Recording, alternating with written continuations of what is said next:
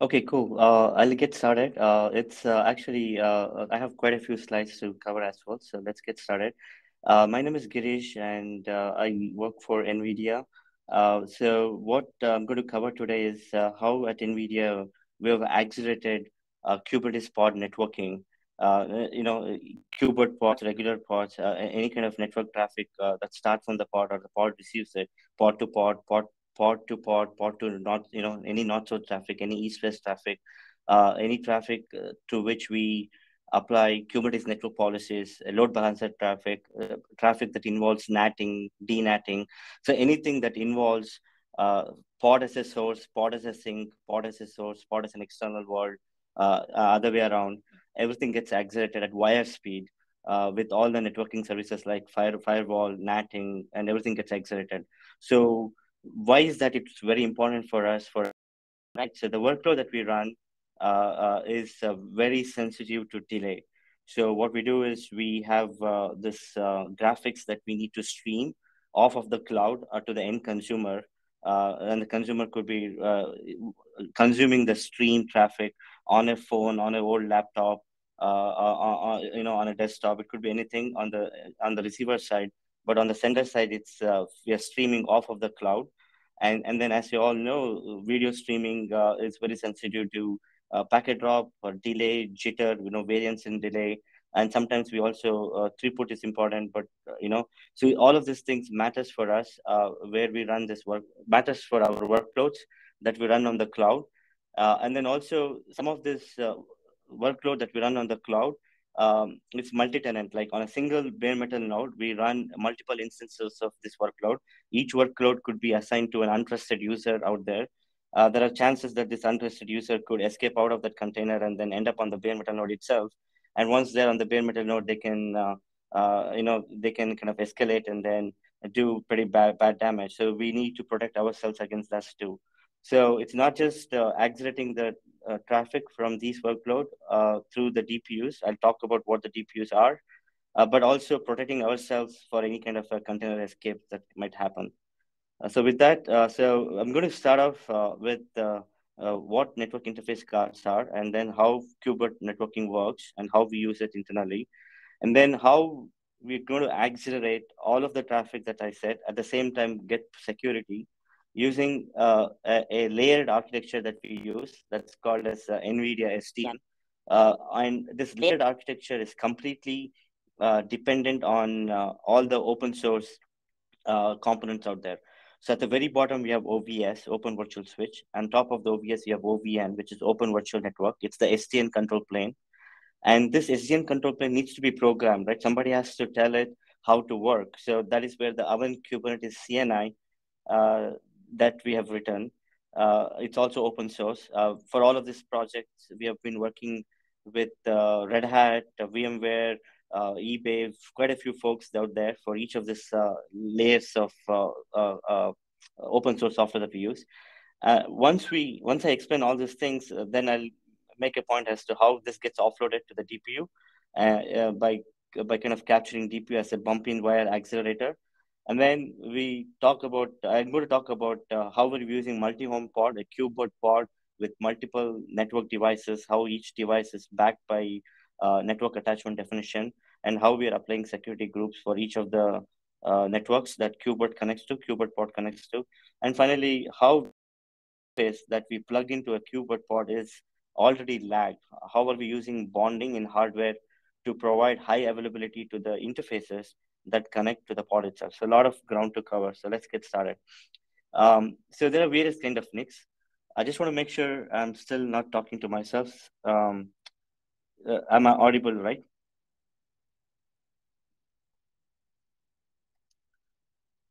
Okay, I'm assuming it says. So yeah, NICs, right? The various kind of NICs out there. So you have a regular NIC, wherein it provides basic acceleration, like TCP/IP acceleration. It will provide you with SRIV virtual functions, and maybe VXLAN, NCAP, DCAP in hardware, right? Like very basic features like that. TCP/IP acceleration, SRIV VS to the VMs or container, and any switching between the VM and any switching between the VM or between the VM and the external network happens in the hardware. Happens in the hypervisor, right? There's a cost associated with it. Everything happens in a hypervisor. Um, so that's the regular NIC. So in the next NIC layer of NICs, where the smartness gets added, is the part where all of this acceleration happens, right? The switching between the VMs, between the VM and the external world. So all this acceleration happens on the NIC itself. So these are ASIC-based smart NIC. However, the control plane itself for the SDN, the software components that's responsible for running the control plane is still in the hypervisor, right? Only the data plane got pushed to the hardware. The control plane is still in the hypervisor. But nevertheless, for the data plane, we get all the benefits of the offload. The next generation of NICs, what they do is basically they move everything, the data plane as well as the control plane, into an operating system running on the smart NIC.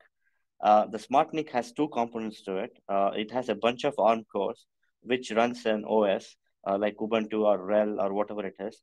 And then it has a network chip on it to accelerate the data path. So on the operating system, you run the control plane. On the network chip, you accelerate the hardware. On the hypervisor itself, nothing runs. So if this VM or container, if somebody escapes out of this VM or escapes out of the container and ends up on the hypervisor, there's nothing that the person can do with regard to the networking control plane or data plane, because everything got pushed into this NIC called data processing unit, or the SoC based smart NIC. It got pushed here. So there's nothing on the hypervisor for the attacker to do anything there, right? He or she cannot flush the IP table rules. He or she cannot modify the switching, because everything got pushed to this hardware called data processing unit. And we have several generations of it. We are right now at BlueField-2 version 2, with BlueField version 3 coming up next. So these are the various NICs. And this particular table captures what a particular category of NIC is capable of. Right, regular NIC can do basic TCP/IP acceleration, right? TCP checksum and IP checksum, UDP checksum, GRO, LSO, all those things it can do at the NIC level.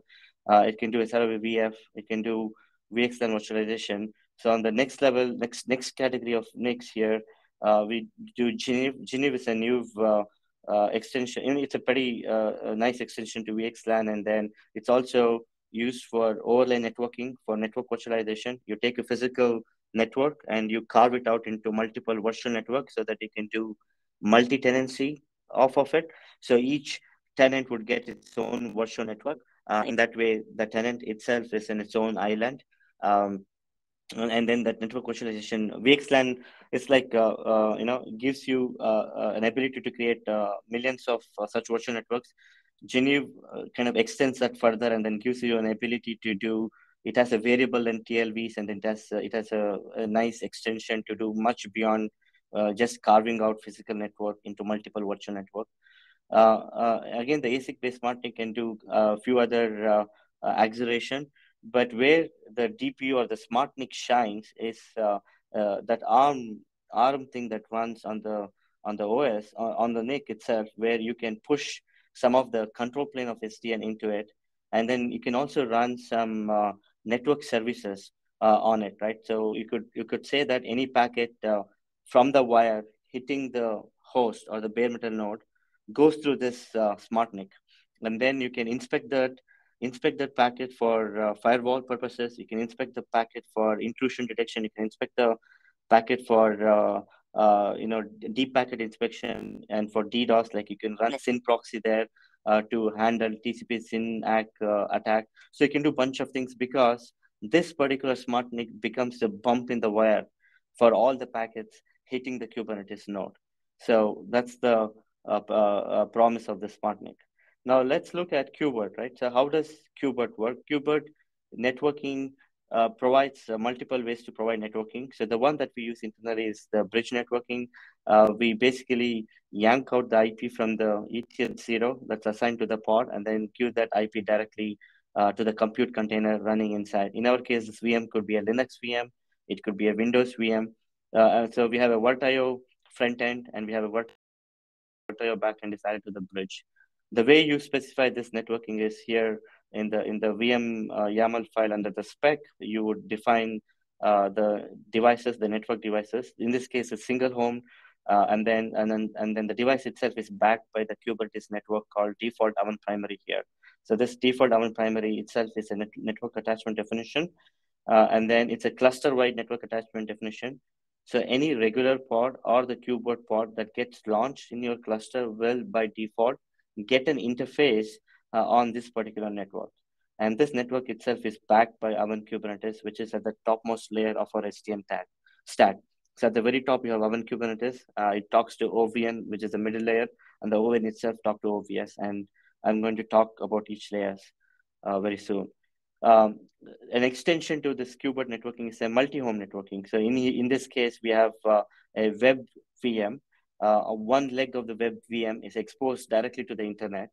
So anybody wants to, like a weather.com, wants to check your weather, you just come in here and then you directly come into the web VM directly to this network interface.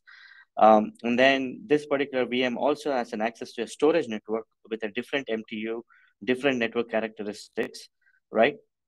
And then you have a third interface. The first interface, the primary interface, is the interface that is the cluster-wide interface, right? So this is a multi-home KubeVirt pod. And in the YAML spec file, we see that we have 3 devices, network devices that we have called for. And each network device, we are saying what is the backing network attachment definition. So we have public NAT, which has MTU of 1500. We have storage NAT, where you want to run Rocky. The jumbo size is set to 9K. And you have the primary network where you would run your control plane, right?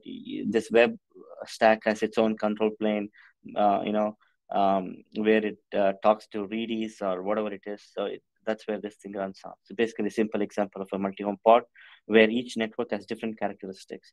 So in the example here, they're all backed by SROV CNI, where it plugs a VF directly to the pod. So this SRVF is off of a regular NIC, so you only get TCP/IP acceleration and few other things, but you won't get the entire network traffic offload as such. So this particular slide connects the web VM to a database VM and then completes the picture. On the other side, the database VM also is multi-homed. It has an interface to connect to a storage network with a MTU of 9K, and then the cluster-wide network connects both of these VM at ETH0, and then of course the web VM continues to the VLAN. And as you can see, there's a tenant VRF where all of these VLANs are interconnected, and we have to, so that's the,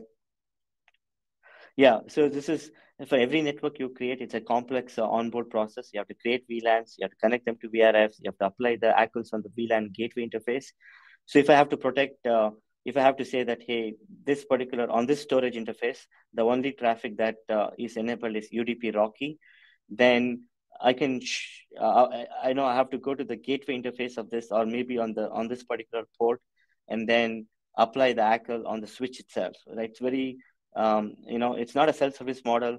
A lot of people involved. You have network fabric engineers involved to configure the switch on the underlay, and then you have to configure ACLs itself inside the web VM, right? If somebody escapes out of the web Apache server, now they are on this VM, they can flush all the IP table rules that got applied on the edge here. So that's not a very good situation to be in. So the takeaway here is that ACLs are applied on the VM, and or ACLs are applied on the switch, and it's not a self-service model. So that's where we were a few years back, and we changed everything by moving to DPU, and then moved the whole thing to a self-service model without any VLANs. Just making sure on the time. Okay, so to create we depend on OVS, OVN, and CNI, right? Let's quickly go to OVS. OVS is it's an open source model. A lot of people are contributing to it, and this is the GitHub where the OVS code resides. What is the premise of OVS, right? OVS basically runs in 2 modes. One is it's like in this simple mode. What it is a simple a bridge. It's a simple layer 2 bridge, which figures out, it does the MAC learning, right? A packet comes in through port 0. It says that port 0 has MAC address M0, and then it does not know the destination MAC M1. It just floods it. And then when someone replies back to that ARP request, now it noticed that M1 MAC address is behind P1, right? It's basically a simple learning bridge in one of the modes, right? So you basically create the bridge, you add all the pods to it, or VMs to it, or containers to it. And then in this normal, you add one open flow rule with action normal, and then you have a simple MAC learning switch. OVS has a bunch of components that run on it. It has a user land components and a kernel component. So in user land, you have a database which keeps track of all the bridges created, the ports behind this on the bridges. So this is where the database comes in, and is the brain where MAC learning kicks in.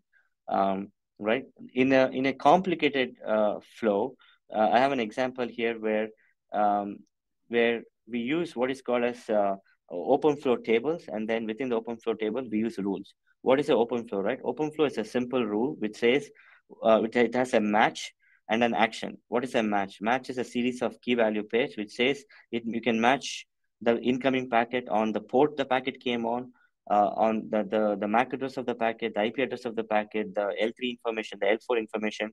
Once you match it, you can apply an action. Action could be to drop the packet. It could be to forward the packet. But in this example, all I'm saying is all the packets coming from port 3, right? All the packets coming from port 3, just send it to P4, and all the packet from P4, send it to P3. So basically, we have created a back-to-back connected setup where a pod or a VM connected to P3, all the packets from that will end up on P4, and all the packets from P4 will end up on P3, right? As simple as that. The other one, it's a more complicated example here, which provides you with a VLAN. It's VLAN capable and also does a MAC learning. So here, instead of using an action equal normal, we have 4 tables, and within each table, there'll be a bunch of open flow rule. And then when the packet comes in on one of this port, it starts from table 0, next goes to table 1, table 2, table 3, table 4, and finally we decide what to do with the packet, right? So this is called a pipeline, right? A pipeline is a series of tables, and then each table has a bunch of flows. A packet starts from initial table, and then it can skip ahead. It can go back and forth. We can recirculate the packet to table 0. So you can do a bunch of things, and it's a very powerful flow pipeline, okay? So this is what the smart NICs out there. There are a bunch of smart NICs out there. One of them is from NVIDIA. There's Netrodome. There's quite a few smart NIC vendors out there. What they have done is they have offloaded these flows, this open flow rules, into the hardware. So what we have done is before, right? Like what would happen is when the packet comes in here on the port, it would initially we don't know what to do with it. So what we initially did was we would punt the packet to the OVS vSwitch-D daemon running in the user space, right? So the packet comes in, we don't know what to do with it because it's a very first packet for the traffic. We punt it to OVS vSwitch-D. OVS vSwitch-D decides what to do with the packet, and then it pushes the flow to the kernel so that the subsequent packets for the same traffic will hit the flow already pushed to the kernel. And then everything works off of the kernel. We only have the hit first time for the new traffic coming in, where the packet is copied to the, but all the subsequent packets gets matched the kernel. So what the smart NICs do is they take it further where the kernel, through the driver of the NIC, we push that flow, the kernel flows directly to the hardware. The first packet comes in, it goes to the OVS vSwitch-D. The OVS decides what to do with the packet. It pushes the flow to the kernel. The kernel pushes the flow through the device driver into the hardware. All the subsequent packets now hit directly to the eSwitch. So there's no kernel involved, no vSwitch involved. There are some occasions where we cannot push the hardware because the action is not supporting the hardware. We still do it in the kernel. We very rarely go to the vSwitch-D. For all the cases where everything gets done in the kernel, we have very low latency, we have very high bandwidth, and obviously the CPU utilization is very, because everything happens in the hardware, the CPU is left behind for other applications to use. So this kind of goes into a step detail. What is that we are offloading, right? So OVS flows gets offloaded, and then we are using again Linux standard. What the upstream community and the folks at NVIDIA and few other folks at other vendors, they all work together to offload offload the TC, the Linux kernel TC rules into the hardware. All the open flow rules that OVS uses gets translated to Linux kernel TC. So basically, it's the Linux kernel TC that gets offloaded. The open flow rules gets mapped to the TC. So any other application out there, if they can write to TC, they can benefit from all the CPU savings and the hardware acceleration that the NIC vendors provide directly. It doesn't have to be OVS. It could be also through the Linux kernel TC. Okay, now we started with the 2-node. We're starting our journey with 2-node clusters in DC, where OVS is running on every node, and then OVS is running it's not running in a normal mode. It's running with a ability to run an open flow pipeline. So somebody has to now tell how that pipeline should be, and that's where the OVN comes in. OVN is this open virtual network that sits on top of the OVS. It's a distributed SDN control plane. It has a global view of things. So here, what we are doing is that on the right side, we define logical networks, right? We have a one-to-one mapping between the physical entities to a logical entities, right? So here we have created two different logical topologies, right? In the one simple instance here, we have a purple tenant. The purple one tenant want to create 3 different VMs, and then they just want layer 2 network for the VMs. They don't care about routing. They don't do anything else. They just want layer 2 between these 3 VMs. So this is a logical switch, create bunch of logical ports, and then name them as VMA, VMB, and VMC. You have a green tenant here, which they want a L3 routed network. So they have 3 logical switch, and the logical switch themselves are connected by the router. Each logical switch have a bunch of VMs connected to it. So this is your intent, right? There are 2 tenants with a different logical topology, and this is network virtualization for it, right? So your virtual network 1, virtual network 2, we are going to layer this virtual networks on top of a common physical network, right? You have 2 bare metal nodes. It could be a Kubernetes node. It could be OpenStack. So these 2 nodes are in your data center. They all are connected to the same physical network. Now we want to want to place 2 different logical topologies on the same physical network, and then thereby declare network virtualization, right? So that's what's happening here. So in this thing, VMA, the purple tenant VMs ended up on 2 different hypervisor, and then the green tenant VMs ended up on 2 different hypervisor. So these VMA cannot talk to VM2, because if you look at the logical topology here, VMA and VM2, there is no route for it, right? It's just a layer 2 segment. And VM2 cannot talk to VMA for the same reason. But all of the green VMs can talk to each other because we have a router between the logical switches. So by that, the extension, all of the VM is isolated. All of the purple VMs are isolated. All of the green VMs are isolated. On the same data center, we have achieved multi-tenancy from the networking point of view. So let's extend this further. OVN provides not just an ability to create L2 segment and not just routing between the L2 segment. It kind of, like I was saying at the beginning, it has one-to-one mapping for everything that's there out on the physical side of the thing, right? Physical switch maps to logical switch, physical router maps to logical router. The VM connection point maps to logical switch port, like the devices maps to logical switch port. You can do ACLs, you can do load balancer, you can do DNS, you can do DHCP, you can do a bunch of these things. I highly encourage people to kind of go look at the GitHub page to understand more what OVN does. Right now, let's take a simple example here, right? Let's say this is a thing I want. I have 2 logical switch, and there's a logical router between the 2 logical switch. Logical switch 0 has 1 logical port, and logical switch 7 has another logical port. LP0 has M0 as a MAC address, and IP0 as IP address. LP1 has M1 as a MAC address, and IP1 as a. So how do we define that? So we first use our nbkernel command to create this logical topology. At this point, nothing has. At this point, nothing has happened. You've just used our nbkernel command defined in the Avan database that this is your intent. This is my desired configuration. Nothing has, other than that, nothing has happened. If you want to realize this logical topology, we have to bind a port, a physical port, to a logical port. That's called port binding. So when we bind it, how do we bind it, right? So we have two hypervisor nodes here. And then a VM0 came up on node 1.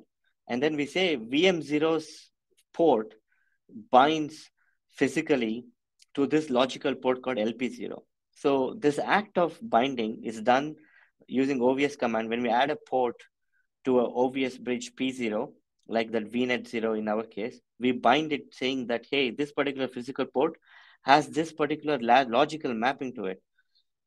And the moment you do this, we have OVN control plane components running on the node that will talk to a centralized control plane and download all the flows, all the logical flows for that particular LP0. Like what should it be MAC address? What should be IP address? What should be the security group for it? What should be the load balancer rules for it? What should be the DHCP options for that? So it download everything and then implements those characteristics of a port as an open flow rules in this integration bridge. So on this integration bridge, we have the entire open flow pipeline implemented using 64 open flow tables. The packet coming from this VM0 goes through those 64 tables implemented on this integration bridge and accelerated using the smart NIC. And the packet from this VM0 goes through the ACLs, goes through various other checks, and then finally we decide whether we should allow it to talk to P1 or whether it should be talking to internet or whether it should be dropped. So this whole thing is implemented as a distributed control plane on the OVS integration bridge as open flow rules. So now extending that story or journey, we had ping components to begin with, which was on the OVS. Now we have added the OVN components on the two nodes in the data center. We also brought in a third node because the OVN control plane has this database, right?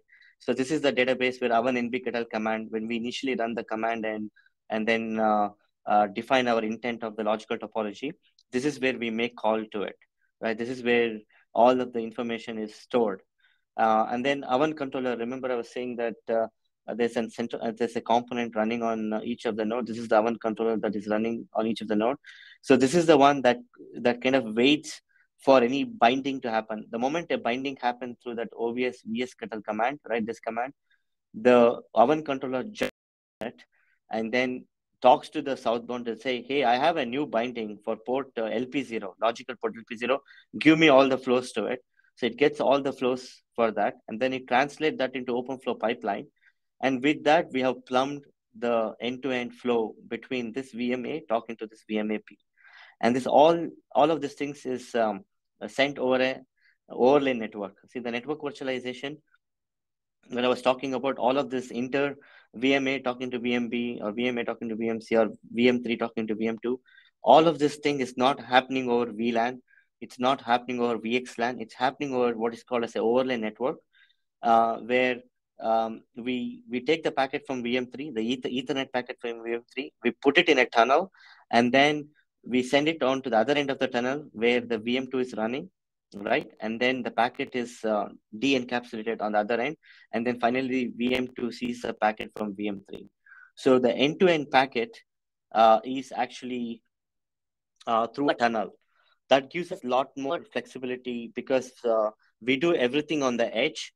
On the network fabric itself, all we need is a pure L3 IP transport, and we don't care much about the network fabric itself. It gives us more power to innovate on the edge through software, through offloads, and then network fabric becomes pure IP transport.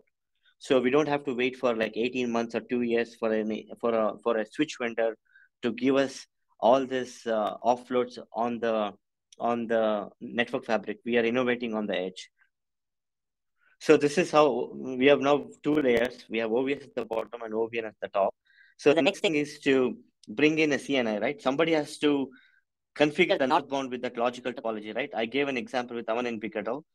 There is OpenStack by default now uses OVN as its SDN control plane, and Avan Kubernetes CNI is an extension to that.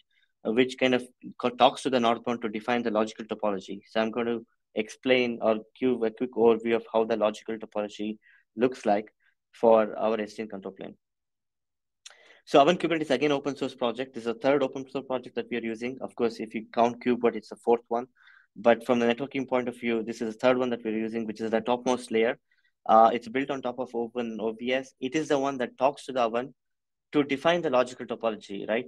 And then this is the mapping. So every Kubernetes resource that applies to networking, like Kubernetes pod, Kubernetes service, Kubernetes network policy, Kubernetes east-west traffic, everything maps one-to-one very nicely with OVN resources. Kubernetes network policy, maps to OVN ACLs, Kubernetes service maps to OVN load balancer, right? You have a load balancer, and then it DNATs to backend pod IPs. So the VIP, the OVN VIP is a Kubernetes cluster service IP. The backend IPs are the pod IPs. So that's the load balancer. A pod maps to logical switch port, and then various other things. I'm not going to. So this is a logical topology. We have a 3-node Kubernetes cluster. The OVN Kubernetes CNI has created logical switch for every Kubernetes node. And every pod that gets scheduled on that node will have an IP address from that logical switch. If these two pods talk to each other, it will get switched through this logical switch. If this pod wants to talk to another pod, then we have to bring in a logical router, right, which interconnects this logical switch. If this pod wants to talk to the internet, right, so it kind of goes through various logical entities, and then finally hits this gateway router where we source NAT it to the Kubernetes Node IP, and then finally we send it to the network fabric. And network fabric takes care of sending it to a gateway appliance, a firewall appliance, where we source NAT again and send it to internet. And the reply packet from the internet comes back to that firewall appliance. And from the firewall appliance, it's sent to this node. At that point, it goes back to the OVN pipeline, and then finally we kind of unsnat it, and then the pod, we get the pod IP back, and then the pod and the packet to the pod goes back, retraces the packet through these logical entities, like a logical switch to gateway router to join logical switch to logical router to finally to the pod. So all of this, because it's a distributed control plane, right? All of these logical things, which has a corresponding open flow table rules, they all reside locally. The packet is when the packet moves from this logical switch to logical router to join logical switch to this gateway router, the packet is not moving out of the hypervisor. It's just moving from one open flow pipeline to another open flow pipeline to another open flow pipeline to another open flow pipeline, finally where it gets source started and sent out. So it's just that all of these things is happening in the hardware through various open flow tables and various open flow rules on it. Finally, when we decide to source NAT and send it out, that's when the packet leaves the pod and then hits the wire towards the firewall appliance that connects the data center to the internet. So I'm not going to go over all of these things. The slide is made available for everyone.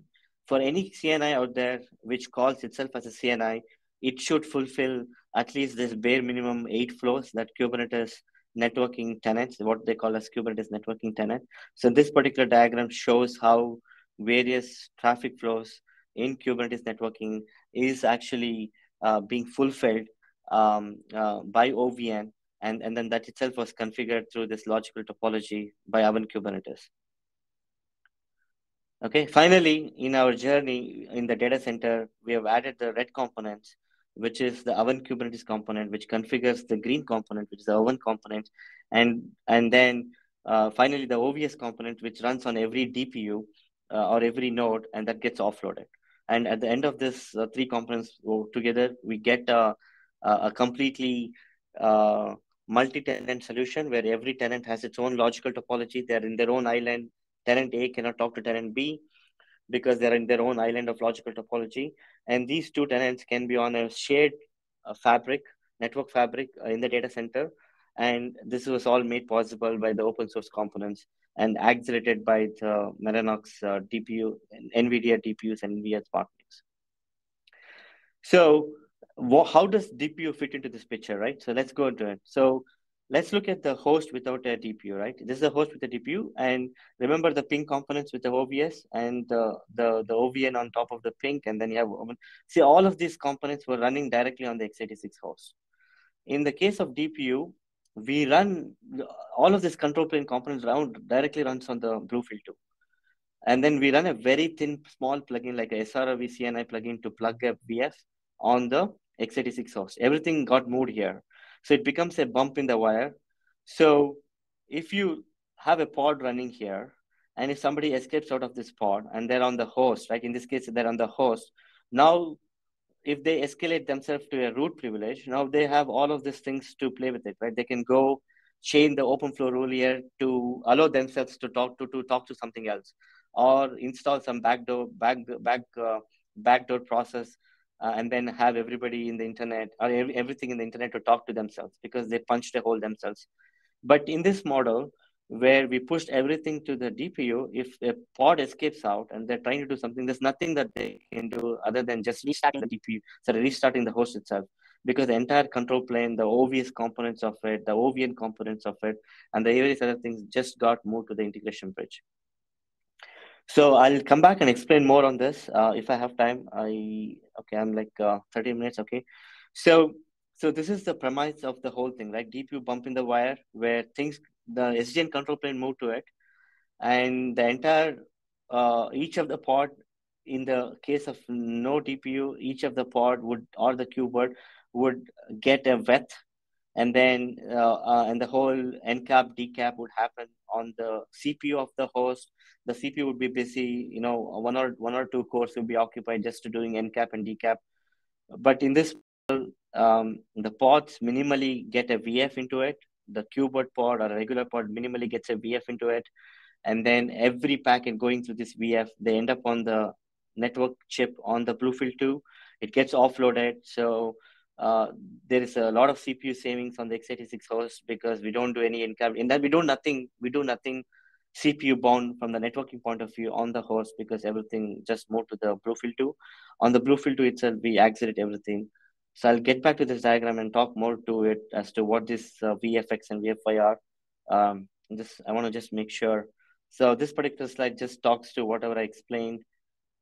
And this is how our data center looks like. So you have a bunch of DPUs. They're all connected to an underlay, right? This orange thing is an underlay VLAN. Blue thing is underlay VLAN. The green thing is an underlay VLAN. The red thing is an underlay VLAN. The green thing is the one which is the overlay pod networking. It gets, it kind of gets encapsulated or tunneled over the orange VTAP network, right? All the packets from if you're on the wire snooping, you wouldn't see directly these IP packets. You would see that these packets encapsulated within this VTAP network using GNU as a protocol, right? So this is how, and then let's look at the self-service part of it, right? So in here, we're going to now go back to the diagram that we had before. What's happening is that for every kind of a network that we care about, we have defined a overlay network for it, right? We had a primary network, which is a cluster-wide default network, and to the KubeVirt pod itself, we are plugging a VF, and then of course, because there is a KubeVirt bridge in here, we do a VirtIO front end back end kind of a thing here. But the two other interfaces is through OVN, and each cloud here has its own logical topology. There's a separate set of logical topology for this, separate set of logical topology for this, and a separate logical topologies. There are three different logical topologies.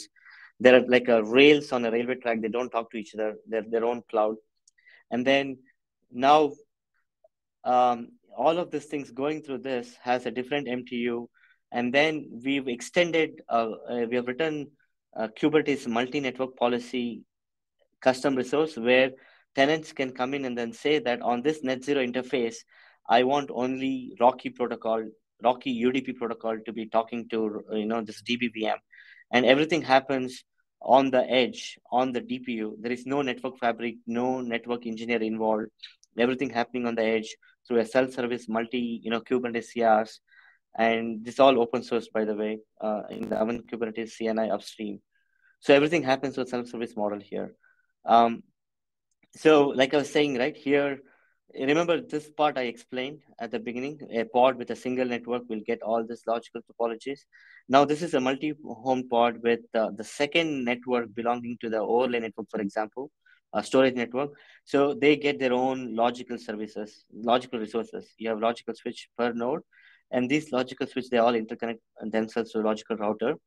So this particular, I'm extending these two clouds. I'm kind of jumping, deep diving into this cloud and this cloud in this diagram here. So the light gray is the cluster-wide logical topology, and the dark gray is the second network, and these pods connect to these two networks. Okay. So the thing is, everybody knows what bonding is, right? Bonding is basically you have two particular ports and you bond them together, not just for throughput, but also for if one of the port goes down, either on the host side or on the switch side, all of the traffic is kind of moved over to the second port. So you still have the high availability and also extended throughput. So how bonding has been working so far is that when you bond the interface, you would have to take the VF from each of them and then give two VF to the pod, right, to the host VM or a container, and then run bonding inside of it. So every VM will have to do bonding twice. They'll have to do bonding. Every VM will have to do bonding in their own VM. But in the case of VF flag, what we do is we bond the two ports on the DPU itself, and any VF you create, it's already VF flag. So you give just the VF into the KubeVirt VM. Now the VF, you don't have to do bonding anymore inside the VM. The ports itself on the DPU is bonded together in hardware.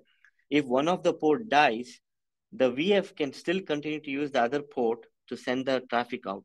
So what the power of this is, if you have 100 VMs, KubeVirt VMs running on a single bare metal node, each of the VM having one VF assigned to it, you don't have to do bonding individually inside of the VM. The bonding is done for you on the DPU. The way it works is the same open flow rule is added to both the E-switch that belongs to port 0 and another E-switch belongs to port 1. When this port 0 dies, the rules are already there here, and then it will be seamless transfer for this VF. Let's say this VF 0 was going through E-switch 0 going out, right? But this port dies. Now, because the rules are there on both the switch, the VF0 will not see a glitch at all. It just continues to send the packet through the port 1 through eSwitch 1. So this is another useful. There's so many other things that I can talk to, but for in the given 50 minutes, I hope that this was very useful. And the two takeaways are that security is one part of the solution. Second is the whole hardware acceleration. So if you have a workload out there, which is sensitive to latency, jitter, and whatnot, acceleration is key. Security is obviously very important. And then there are quite a few references out there here, which you can go take a look at for a deep dive into this, some of the things that we use DPUs for. And with that, I would like to open this up for conversation.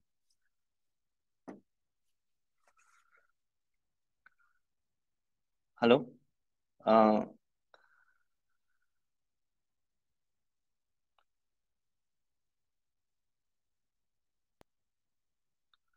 Can you guys hear me? Hello?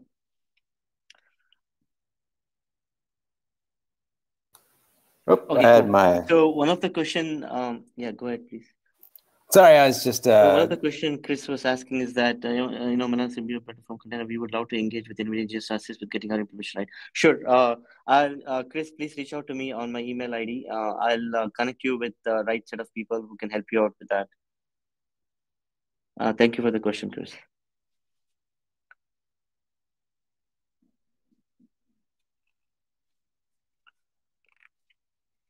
Are there any other questions? Q&A. Okay, as far as I know, So there's a question from Jian Lee. As far as I know, VF suffers from portability issues, which makes VM live migration very difficult. SF might be a good alternative to resolve the issue. Does the present solution also support SF? Yes, that's a very good point. Everything I just said also supports what is called as SF, which is scalable function, which is a very lightweight VF. It doesn't have a PCI device ID. It kind of SFs are created off of VF, and it's possible. Everything I present today works for SS too. Oven Kubernetes. The second question is, Oven Kubernetes implements the Kubernetes networking model. I would wonder whether the proposed solution support VPC model targeted to KubeVirt. I have to confess, I don't know what the VPC model is for KubeVirt. I will read more about it and get back to you on that.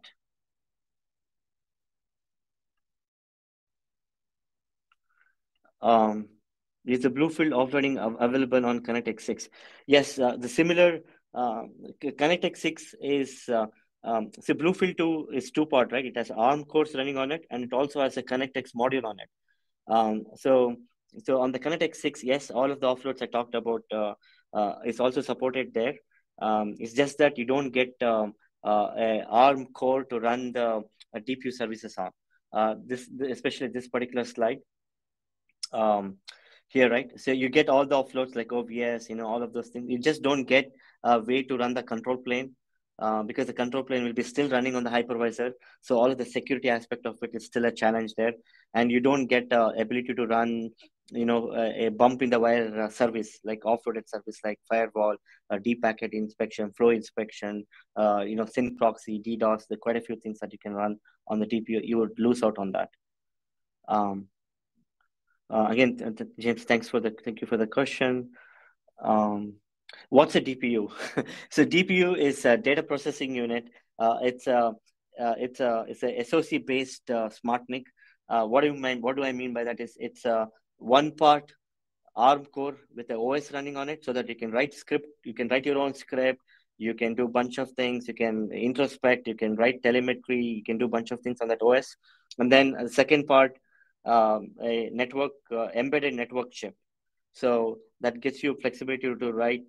It's like what DPU does is that every bare metal node that has a DPU on it, now the DPU becomes your next top of the rack switch. It becomes like a switch, and you can write your scripting. It's a OS. It's a full-fledged OS. You can write any of your favorite. You can use any of your favorite language to write anything that you want to introspect into the traffic coming in.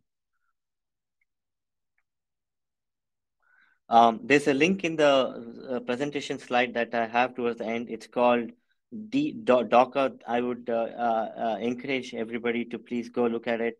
It's pretty awesome, actually. What we have done is Docker is data center on converged architecture. So the DPU itself provides a ton of libraries, and you could write application that runs on the DPU using this library to introspect into what's happening on the bare metal host. Like I was saying at the beginning of the meeting, a lot of our pods are untrusted. Like a single pod might have 100 people on it, and each of the 100 people are untrusted users. So it could be that one of the users jumped out of the pod and then they ran a background process. They wrote a backdoor process, right? Using App Shield, we can introspect into a running memory of the pod, right? This App Shield itself, and this App Shield can using a PCIe magic, it can introspect into the running memory of the DPU, right? In the first call, you can get all the running processes, and for every process, you can get all the threads on it, and then you create a hash of it, and then you onboard the user to do whatever they want to do on the pod. And every now and then you can go back and then get the new set of processes, and for every process, get a new set of thread IDs and compare that hash with the new hash. And if you see any small change, then you know that the new user whom we onboarded is running a background process or something, and we can immediately terminate it. So that's the App Shield. You can do deep packet inspection. You can do crypto. You can do a bunch of things on the DPU, and there's APIs for it. It's all open source thing, and that's the power of DPU as compared to the CX6 card. There's one more question. Are you also considering integrating? Yes, yes, that's in plan. The DPU has this SPEDK where we can integrate some of those APIs into our Kubernetes. Please raise an issue in our Kubernetes GitHub page, and we as a community will more than happy to work on it together. Red Hat team and us, we have been working collaboratively for a very long 4 years now. We have been working on this for a long. Will this presentation be available? Yes, it's available, and I think Andrew Burden will make it available. Thank you so much for that question. And I think I'm 1 minute over my talk.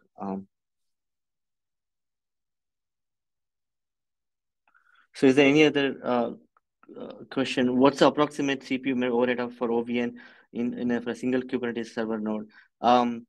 So if it's just a single Kubernetes server node, the overhead is very small, right? OVN, we have worked over the past 2 years to make OVN scale to 1,000 node cluster within NVIDIA.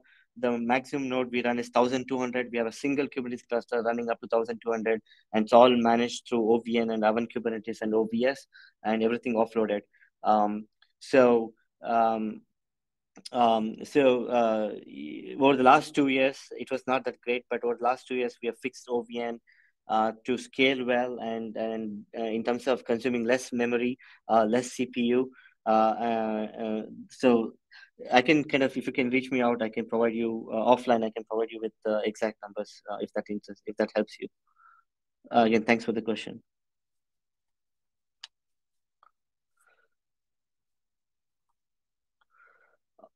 Cool. Thanks, everyone. I really appreciate all your questions. And again, thanks to KubeVirt for providing the opportunity to talk about it. There are quite a few things that we do. So happy to come back and present on some of the other things that we have been working in an open source way, and so that others in the community can benefit and leverage from what we have done. Thanks again.